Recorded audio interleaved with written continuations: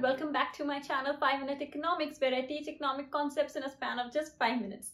The topic for today is income elasticity of demand. Well, this topic is a very interesting topic studied at the college level and also at the school level. Well, if you are a part of school, which is maybe, or junior college, which is class 11th and 12th, I have some very interesting news for you guys. Well, Asia Stock College, which is Shriram College of Commerce, is organizing its National Economics Olympiad 2022. Well, this is an opportunity which you shouldn't miss at all, guys. The last date to register is 3rd November. You can also use my coupon code, which is Vidhi20, to register, and you can win cash prizes worth 65,000 rupees. And even if you don't win, well, you will definitely get a certificate, participation certificate from India's most prestigious college. So there is an opportunity which you shouldn't miss. If I was in school, I would have definitely taken part in this Olympiad. Other details regarding the Olympiad I'll attach in the comment section below, so don't forget to check them out, guys. So coming back to my topic, well, often I've spoken about price elasticity, but in today's video, I'll be talking about income elasticity, where I'll be discussing about zero, greater than, lesser than, and all the types of elasticities which come under the head of income elasticity. So let's get started, guys. Also, guys, don't forget to like this video and subscribe to my channel in case you haven't already. So first, let me tell you what exactly is income elasticity of demand. Well, the degree of responsiveness of demand to the changes in the income level is known as income elasticity of demand. When we were talking about price, guys, we were seeing that when the price of a commodity rises or falls, how does the quantity demand change, right? But in this case, completely forget price or just keep that aside in one place in your mind. And now coming to income, now because if you keep price in your mind, then definitely you will cause a lot of confusion. So we are talking solely about income. That is, jab hamari income change hoti hai, be it increasing, falling, whatever, how does our demand gets affected? So here is the formula which you all should know, because from a numerical point of view, this is very important, which is EY, elasticity of income, is change in percentage in quantity demanded upon percentage change in income. Okay, here is the change. Otherwise, price ke case mein we would have put price. So this is the formula which you should know from numerical point of view. Well, guys, there are 3 types of income elasticities of demand, which I'll be explaining in my video today: negative, zero, and positive. So I hope you're clear with this. So firstly, guys, coming to negative income elasticity. Well, studying about negative income elasticity, we should know that when demand falls with an increase in income and demand rises with a fall in income, it is known as negative income elasticity. Inverse relation, right? Well, you might say, when does this happen? Because according to us, we might always think that just say our income increases, our consumption increases, right? We are becoming richer, we will buy more things, the demand rises. But in negative income elasticity, especially in the case of inferior goods, we are moving opposite. Now, guys, don't get it confused with given goods. Given goods and inferior goods are totally different. In fact, I've made a video on types of goods. In case you're interested, you can go and watch it out and clear your doubts first. And inferior good, I always say the yardstick to measure an inferior good is income. Okay, there is no way we are calling it price. Okay, so please, guys, remember that, because I know many students tend to get confused. So here we know that in case of inferior goods, guys, our demand and the income, they both work in opposite directions. Why? For example, our income rises, we tend to switch to a superior good. Let me talk about television. Now, supposingly we are earning less and we are watching on black and white television. Of course, when our income increases, we will reduce the consumption. We will not buy a black and white television, but now we will buy a color TV because our affordability has risen. So the demand for that good, that black and white TV, will fall, while for the superior good, which is a color TV, will rise. So that black and white TV is basically an inferior good in our scenario, and we see that we move in opposite direction. Exactly same has been explained through a graph. We have quantity demanded on the x-axis and income on the y-axis.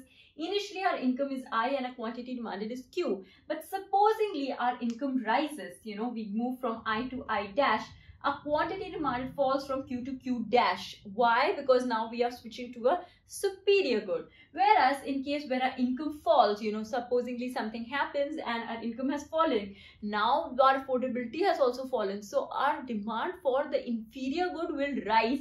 In that case, again, we will have a increase in the quantity. Now you see I double dash, our income is falling and our quantity demanded is rising. If we join these guys, all these dots, we get a negatively sloping demand curve, which is DD. And why is it negatively sloping? Because there is an inverse relationship between the two. Moving ahead to our next type of elasticity, which is zero income elasticity. Well guys, when quantity demanded remains unchanged with the changes in income, it is known as zero income elasticity of demand. Well, zero means unchanged, right? Like something zero, it has no effect. So even if our income rises or even if our income falls, we have no effect in our quantity demanded. It is the case of inexpensive goods of necessities like maybe salt, matchbox, newspaper, where we spend a very little proportion of our income. So even if our income rises, we wouldn't start consuming a lot of salt, or even if our income falls, we wouldn't stop using salt. So that way it really has no effect on the consumption. Again, we can see this graphically, guys. Initially, I and Q are our income and quantity demanded respectively. Then we see our income rises from I to I dash. We see that the quantity demanded still remains the same. Whereas if our income falls from I to I double dash, we come down on this red line. Again, our quantity demanded remains the same at point Q. So if we join these dots, we get DD, which is our demand curve, which is a straight line parallel to y-axis, also known as a perfectly inelastic curve, you can call it. So in this case, we see that income has no effect on quantity demanded, and I hope you're clear with this. Moving ahead to our third type of elasticity, which is positive income elasticity. Now, positive income elasticity basically, guys, has three types: greater than, less than, and unitary. So now I'll be explaining greater and less than simultaneously, and then I'll come to the unitary income elasticity. So here, guys, as the name suggests, when the change in demand is greater than the change in income, it is known as greater than unitary elasticity. Supposedly what happens is that our income rises very little, but the quantity demanded rises by a lot. In that case, guys, we notice that, we have a very flattish curve. Well, in this case also, before I tell you the shape of these curves, remember that positive income elasticity is showing direct relationship. So it will be like, you can call the shape of a supply curve, how we have, this way, not downward sloping, how it was in negatively income elasticity, because there is a direct relationship. Income rises, our quantity demanded also rises, but the proportion is different. That's why we have three types. So here we see we have income at I and quantity at Q. Supposedly our income rises a very little amount to I dash, but our quantity demanded increases to Q dash. That is where we see that quantity is increasing by much more margin than the income, and in this case we have a flattish curve. Supposedly in this case, now demand changes in a less than proportion manner to the changes in income level. Huge change in income, but hardly any change in the quantity demanded. So in this case, we notice I and Q are our initial income and quantity demanded. We notice as the income rises from I to I dash, our quantity demanded increases from Q to Q dash. Now you see this whole chunk is quite huge, whereas this is a very small increase. When we join the dots, we get a very erect shaped demand curve. So these are the two types of positive income elasticity. Now guys, moving ahead to the last type of income elasticity under positive income elasticity, where we are talking about unitary elasticity. Well, if you are smart enough, I'm sure you will already understand what I'm going to be talking about. The change in quantity demanded is equiproportional to the change in income. How much our income rises, exactly that amount our quantity demanded rises. So we can see this graphically also, guys.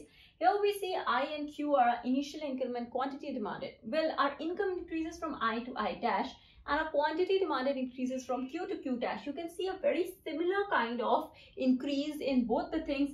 We join the dots, we get this demand curve, which is DD. So exactly what unitary elasticity means, jitna hamari income badhegi, utna quantity demanded hoga, and vice versa. So that is all about the income elasticity video, guys. I hope this video was useful for you. Thank you so much for watching, and I'll see you in the next video pretty soon.